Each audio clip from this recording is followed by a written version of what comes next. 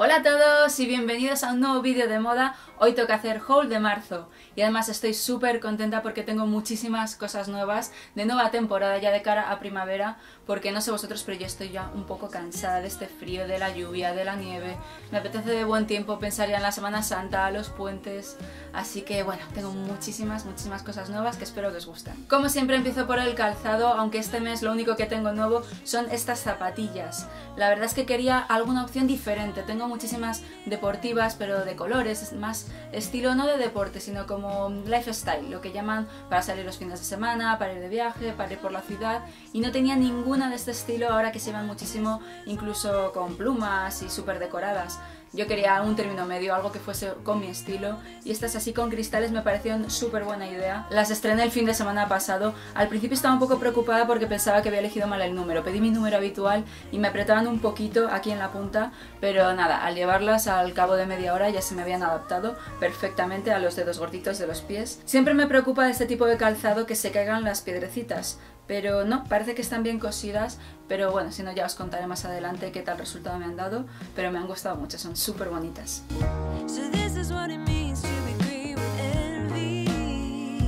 Si el mes pasado os comentaba lo mucho que me gustan los maxi pendientes, este mes me han llegado lo que yo llamo ya mega pendientes, súper grandes. Por un lado estos que son así con perlas, con cristales de colores. Recuerdo que se los enseñé el otro día a mi madre y me dijo, wow, estos eran los que yo llevaba en los años 80, y recuerdo que le dije, sí mami, estos eran los que yo te cogía, me acuerdo, para disfrazarme de mayor. Me recuerda mucho a esa época y me parecen muy glamurosos, además como son de colores combinan bien con todo.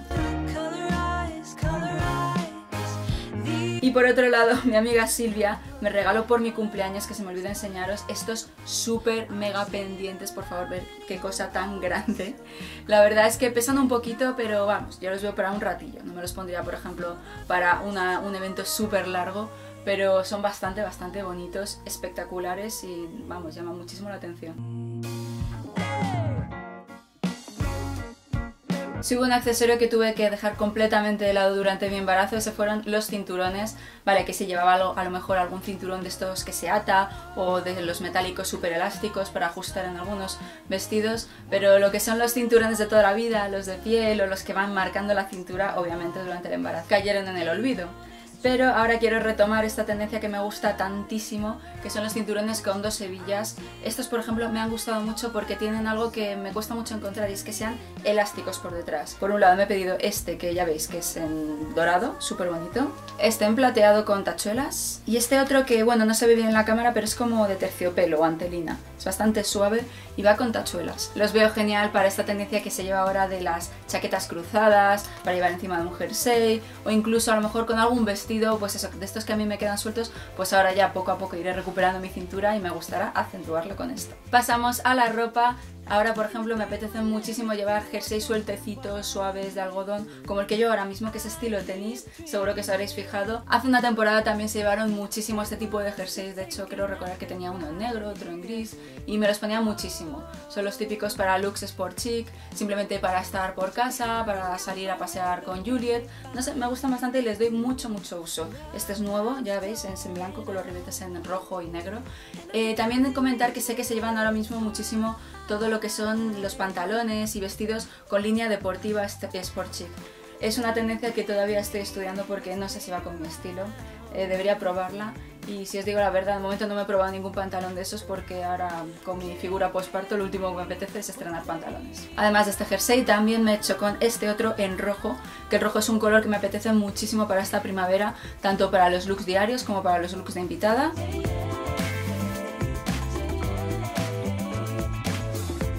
Y otro jersey estilo fluffy, muy parecido al que os enseñé el mes pasado, pero este es más largo. De hecho, a ver, lo había pedido pensando que era más bien como un vestido de punto. En la foto se veía como un vestido, o sea, para llevar sin pantalón y sin leggings. Pero me lo he probado y, a ver, queda cortito, pero tampoco me apetece ir súper cortita. No me atrevería a llevarlo sin pantalón o leggings, así que el otro día, por ejemplo, ya me lo puse con jeans. Y a diferencia del jersey que os enseñé el mes pasado, que era con las mangas acampanadas, este es con las mangas abullonadas.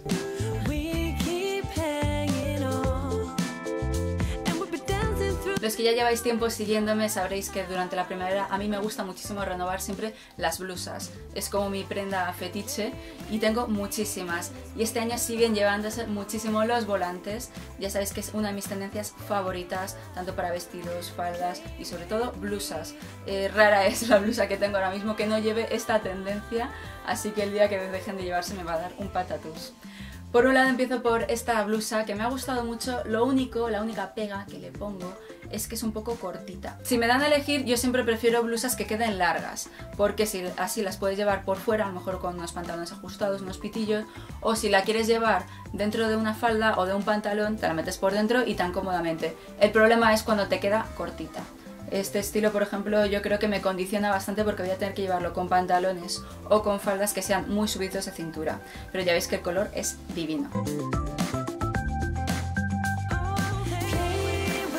Esta otra blusa en azul clean me encanta porque además es la misma forma de una blusa que tengo del año pasado en color blanco, que me la puse muchísimo. De hecho, creo que en el vídeo que hice sobre los secretos de mi armario la señalé como una de mis prendas favoritas y que más combino.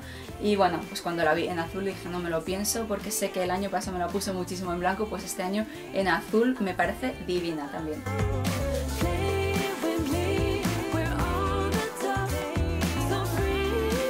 Más ideas con volantes. Esta es ya la blusa definitiva con las mangas súper exageradas. De estas también tuve bastantes el año pasado y luego me las ponía mucho. Pensaba que me iban a condicionar o que me iba a dar palo ir con tanto volante, pero no, la verdad es que además me gusta porque las mangas, ya os he comentado varias veces que al ser como con volumen hacen que la cintura quede un poco más fina, o sea que en algunos casos puede incluso estilizar la figura. Otra tendencia para blusas y camisas son por supuesto los lunares. A mí me gusta mucho este año que he empezado a ver lunares metalizados en plateado, en dorado, en rosa, vamos, como oro rosa. Y esta blusa me ha encantado porque, bueno, aparte de que tiene por supuesto volantes y lazada, que esa es otra, ya vais a ver que tengo muchas cosas con lazada en esta nueva temporada.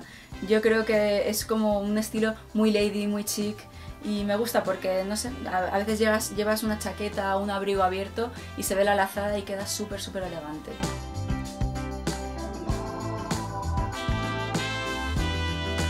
Y dado que tengo muchísimas prendas en negro con lunares blancos, dije, jo, me tengo que animar, que no tengo ninguna que sea blanca con lunares negros. Y dije, bueno, pues esta blusa oversize también ha sido mi elegida. Tiene las mangas abullonadas y un super lazo.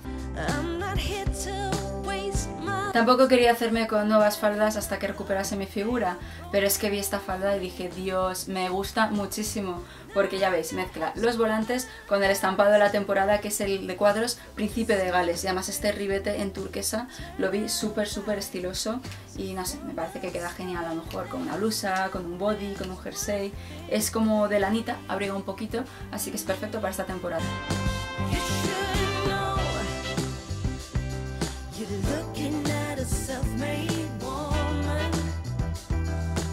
Hablando de bodies, también me ha llegado este super body muy ochentero con volantes a modo de hombrera. Yo siempre os cuento que me gustan muchísimo las siluetas ochenteras porque marcan bastante la cintura, los hombros y luego además la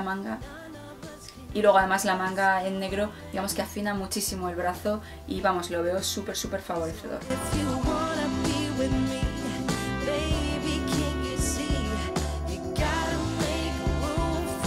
Pasamos a los vestidos. Ya os comenté en el haul anterior que me gusta muchísimo el estampado de estrellas, que también es otro de los que va a estar muy de moda durante toda la primavera-verano. Y este vestido, que es de gasa, es bastante ligero, no abriga nada. O sea, a lo mejor podría llevarlo con un jersey debajo para que abrigase un poquito más, pero lo veo muy primaveral.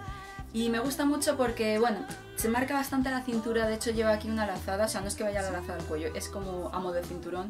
Pero me gusta bastante cómo queda con los cinturones que ya os he enseñado con tachuelas. Y no sé, es como muy rockerillo, lo veo perfecto pues para salir por la tarde o por la noche.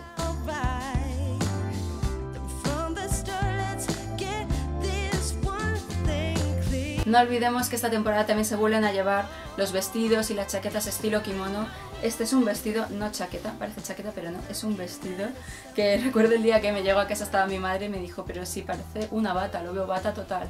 Pero luego me lo vio puesto y dijo, ah, bueno, pues esto es otra historia, queda mucho más vestido, pero ya os digo, este no abriga nada, este es totalmente de primavera y lo veo genial para alguna comida, pues eso, cuando haga buen tiempo, en el jardín, en la terraza, muy floral, muy apetecible y el color me parece súper favorecedor, especialmente cuando ya esté morena.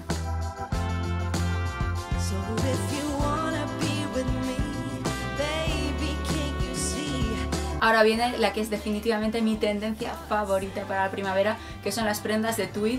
Ya sé que no son tampoco ninguna gran novedad, es como la típica tendencia que siempre está ahí, pero que llega unos años con más fuerza o menos. Y este, por ejemplo, llegan muchísimo los vestidos estilo lady, que recuerdan bastante a los que llevaba la prota de Gossip Girl, que a mí me gustan muchísimo porque son femeninos, son chic, perfectos para el día a día, un poquito como de niña buena, pero luego, no sé, siempre le puedes añadir algún toque un poco más sexy, por ejemplo con unas botas altas de las de Antelina que os he contado, que me gustan muchísimo, o una cazadora, no sé, es un poco jugar para que no quede tampoco como muy ursulina ni puritana, pero tampoco quede, pues ya sabéis, como las típicas niñas de estas japonesas que parece que van disfrazadas. Estos han sido mis elegidos de este mes. Por un lado, este vestido que todavía no lo he estrenado, pero me lo probé y queda divino, es como en tweed multicolor, no sé si se ve en la cámara, parece que el efecto es gris, pero si lo veis de cerca es como de colorines.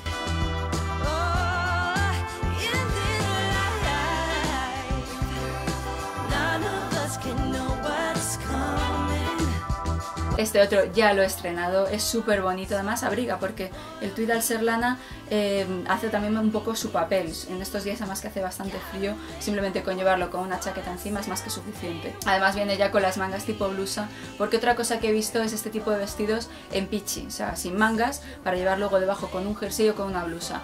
Pero da un poquito pereza a lo mejor tener que buscar una blusa o un jersey que combine concretamente con ese pichi.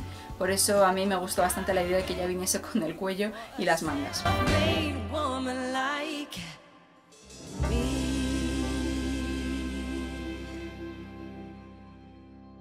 Y otra opción sin lazada es este que es muy estilo Chanel, me gustó bastante, todavía no lo he estrenado, pero ya sé cómo lo voy a combinar.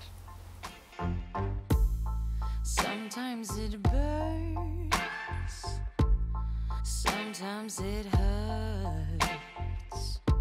Y para por la noche y los looks de invitada, una tendencia que me gusta muchísimo son los vestidos semitransparentes con bordados. Ya los empezamos a ver muchísimo el año pasado, pero este año son como la invasión. Hay también tops y faldas, pero a mí me gusta mucho ya que venga todo el conjunto completo con vestidos. Este, por ejemplo, me lo puse el otro día y es súper favorecedor. A mí me da un poquito ya palo ponerme vestido, acaba de dar a luz y no sé, estaba un poco desganada, pero lo encontré muy favorecedor porque marca la cintura pero luego sueltecito, o sea que hace una figura muy bonita.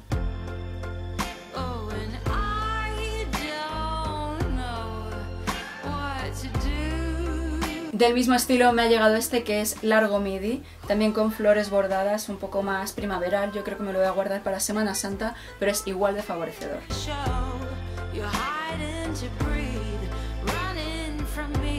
Tampoco he podido resistirme a este modelo en azul con las mangas de malla, que vamos, es también muy cómodo. Lo veo también apropiado para looks de día, pero no sé, a lo mejor para una comida familiar, ahora que vienen, no sé, las comuniones y los bautizos, pues igual también me sirve, habría que probarlo.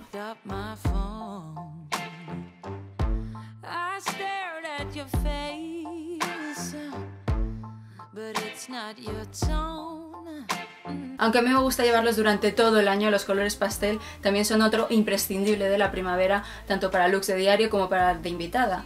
Y estas son mis dos opciones en chaquetas, siguiendo dos tendencias que también me gustan mucho. Por un lado, las chaquetas de pelo, que ya veis, a mí me gustan muchísimo también en tonos pastel, tengo alguna en rosita, en celestito, y esta, por favor, en verde aguamarina, me pareció una maravilla, es como súper gustosa. Me acuerdo que cuando Ramón me la vio por primera vez me dijo, por favor, dame un abrazo, porque daba muchísimas ganas de abrazarme con este abrigo, y es súper bonito, ya lo he estrenado y queda muy guay.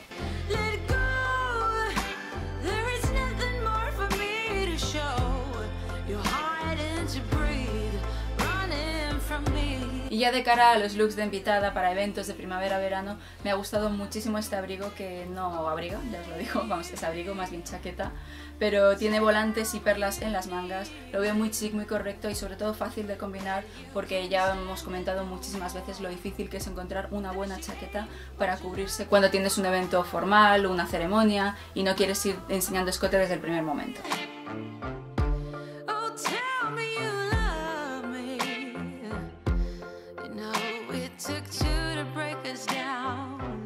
Bueno, eso ha sido todo por hoy, espero que os haya gustado este haul y os dé buenas ideas para vuestras compras de la nueva temporada. Ya sabéis que si tenéis cualquier duda o necesitáis saber de dónde es cualquier cosa, no tenéis más que preguntar aquí mismo en los comentarios. También os quiero hacer un recordatorio, podéis seguir mis looks en la aplicación 21 Buttons. Si no la tenéis todavía, os voy a dejar aquí un enlace para que podáis descargarla. Para los que no conozcáis la aplicación, que sepáis que en 21 Buttons vais a encontrar todos mis looks y todas mis prendas y accesorios etiquetados. Una vez más, pediros que si os ha gustado este vídeo no olvidéis darle a like y suscribiros para no perderos el siguiente y nos vemos pronto.